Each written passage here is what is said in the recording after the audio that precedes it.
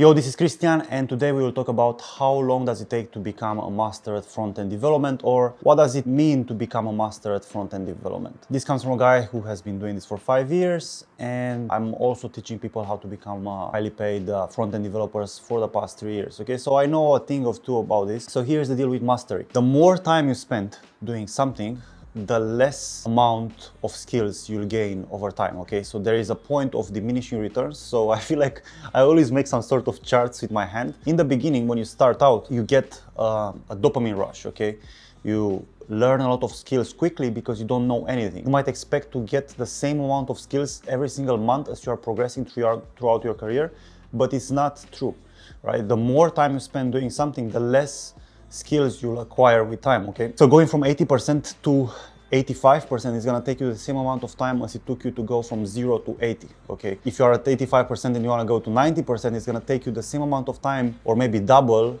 than the time it took you to go from 0 to 85%. Why is that? Because that's how skills are acquired, right? It's nothing special to programming, really. It's the same principle applied for learning math, it's the same principle applying for learning physics, for football, or for whatever. Okay, so programming is just a skill, and the more you do it, the less you'll get out of it. Okay, so that's an important thing to understand. There's also a quote by not Bruce Willis but Bruce Lee that says, "I don't fear the man who practiced 1,000 kicks once, but I fear the man who practiced one kick 10,000 times." Okay, so the idea behind this is that you want to figure out what are the fundamentals, and I'm going to lay down for you the fundamentals of front-end development. You want to figure out those, and you want to practice those skills from different angles all the time, so you can have a better perspective, a better point of view. So you want to have like a bird's eye view over an application that you are making, rather than being stuck into some detail. Okay, when you become a master, you start seeing everything from the top, right, instead of being close to the ground. When you're a junior, yes, you see everything from the ground because you don't have yet that experience. Okay, now I'm going to tell you how to get the experience in just a bit. What are the fundamentals of front-end development, in my opinion? Okay, so arrays, objects, user events, and API calls.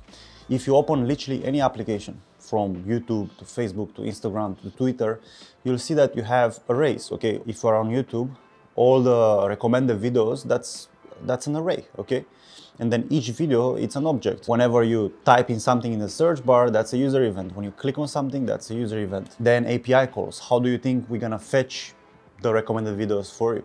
We're gonna make an API call, and the server is gonna give us the data, and then we're gonna display that data on the screen. That's how it works, and these are the basics. Now, you can go ahead and Google or YouTube these concepts, and you'll figure out everything you need to know in like 25 minutes, 30 minutes. You know exactly what an API call is, what an object is, what an array is, what a user event is. You'll figure out this really, really quickly. The thing is, you need to understand that if you just do that, you won't get too deep into it. You're gonna have like a very thin understanding of those concepts. And what you wanna do is you wanna practice those things from different angles, combining them together. And to do that, to get that sort of experience, you have to work on a project long term.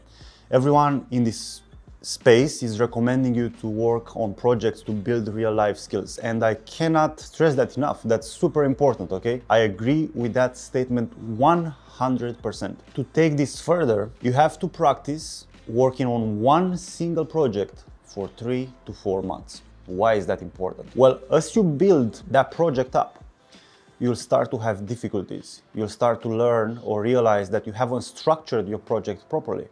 You start to realize that the basics that you knew, they're everywhere, but they start to become overwhelming, okay? And you start to think about, okay, how can I do this better? How can I prevent certain things from happening in the future, okay?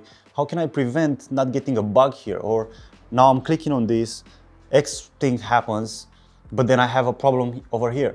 How can I prevent that? And you start thinking like that, and you start to understand how to manipulate these objects, how to manipulate these arrays, how to make everything work in your favor, if that makes sense.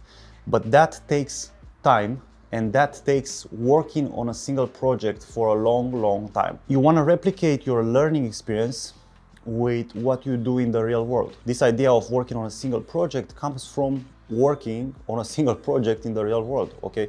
When you'll get your first job, you'll probably work on a project for months, if not years. The first 6 months will be fairly daunting, okay? It's gonna be fairly difficult for you to understand everything, but then at some point, you'll know your way around it. You'll know exactly, okay, I need to implement this feature, I can go in there and I can start applying it straight away. I need to fix this bug, or okay, I understand I need to fix this part of the state. But then as time goes on, you'll not get so many things that you don't know. You're not gonna have so many aha moments or gotcha moments, you know. They will come less and less, okay? At some point for me, they used to come every 3 months. And then when that thing came, I understood it. And then I moved on. That's why I'm not really an advocate of learning too much theory and going into practice. One thing that I've learned was event bubbling. That was in my first job like many years ago. I had this button that was opening some sort of pop-up and I wanted to click on an item inside the pop-up, but when I was doing that I was bubbling the event and then the pop-up was triggering an event on the button which was closing my pop-up. So I had to figure out how to stop the propagation of an event, okay? So that's one thing that I've learned. After that, I did not need that thing at all, but now I have it in the back of my head, and if that happens, I know where it is, I know how to fix it. I have an idea of how to approach debugging, okay? You won't be writing as much code as you might think of in your first job, okay? Most of the time you'll spend debugging, okay? Besides the meetings, the stand-ups, the retros, the sprint plannings, etc., etc.